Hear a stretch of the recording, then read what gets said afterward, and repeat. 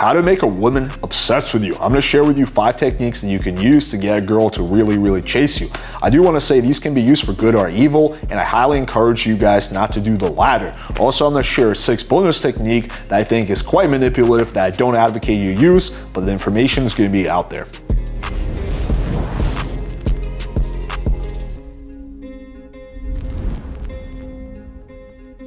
Like I said in the introduction, these can be used for good or evil, and I encourage you guys not to be fucking evil. With that out of the way, let's get started. So the first one's pretty easy.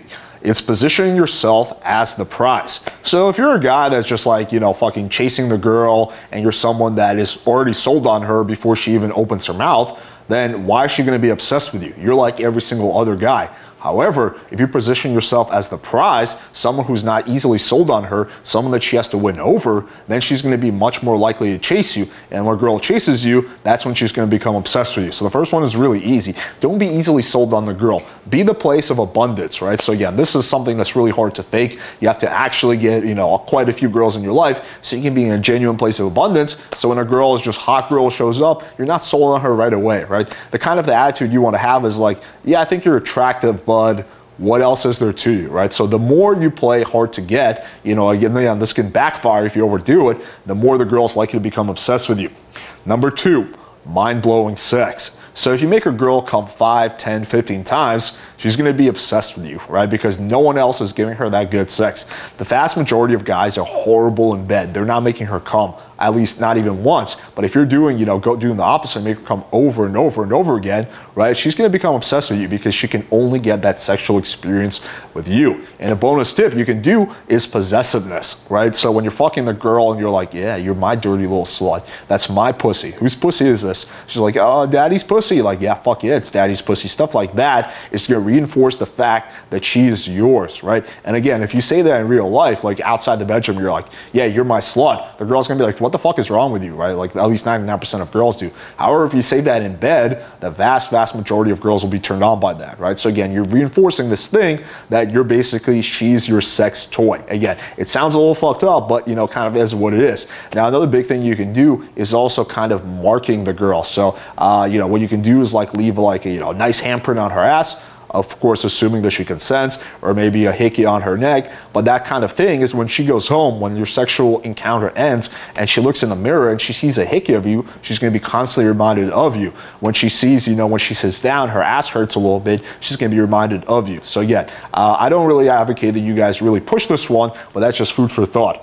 Number 3, massive emotional investment, right? So this is really just getting the girl to open up, right? So every person, you know, has layers to them. They have, you know, like the superficial layer that the public meets, then they have a layer that's deeper, then they have a layer that's deeper. The more you can penetrate, pun intended, through these layers, get her to really open up and tell you shit that she hasn't told anyone. Just get that massive emotional investment, the more she's gonna be obsessed with you, because again, you're the only guy that she's invested that much into. Now, people generally, this is men and women, want to see a return on their investment, right? So if the girl invests very little, then, you know, why would she be obsessed with you? She doesn't really have anything to gain. However, if she's invested a lot, she's gonna want to see a return on that investment, and that could include really chasing you. Number 4, now this one is a little bit fucked up. This is not being too easily available, right? So, and this is not something you're gonna do, you know, off the bat. This is gonna be something you're gonna do after sex. You don't wanna be the guy that's just like too easily available. So this could mean things like leaving the girl on read, right? So she texts you and your natural inclination is just to respond to her, but you might just leave her on read for a few hours, right? So the girl should never have an idea that basically you're hers, right? She shouldn't know, okay, this guy's sold on me. She should be like, I don't know if this guy's sold on me or not. And that's gonna make her more and more obsessed with you. Now, this is one I personally do not do. So when I'm texting with Natty, I'm not like, oh, it's been like 30 minutes. Let me leave her on read for longer. I don't do this. I'm just like, yeah, whatever, I'm gonna text her back. However, you know, my goal is not to make Natty obsessed with me, but if it was, I would do this. Number 5, emotional spikes. Right? So giving the girl an emotional roller coaster, right? If you're just having a chill conversation like, hey, how was your day? Oh, good, mine was good. Yeah, that's like pleasant and fun, but it's not gonna make her obsessed with her. But however, if you can give her these emotional highs and emotional lows, right, that is going to make her obsessed with you. Like a technique you can do is future projection. So that's when you're talking to a girl and you're like, yeah, you know, it's going to be awesome when we travel to France next month, right? You're future projecting.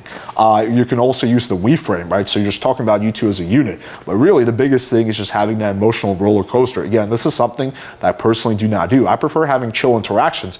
But again, if my goal was to make Natty or any girl obsessed with me, I would give her these like massive highs, emotional highs, and also a little bit of a low. Not too low, right? Like, but take it down a little bit so the girl experiences a range of emotions. A range of emotions is very, very addictive, right? So that's the fifth thing that I would do. And the last thing, this is something I absolutely do not advocate. However, I'm just putting the information out there. This is something that Tinder swindler was notorious for doing. And the Tinder swindler was really, really good at making girls obsessed with him. That's how he got all that money.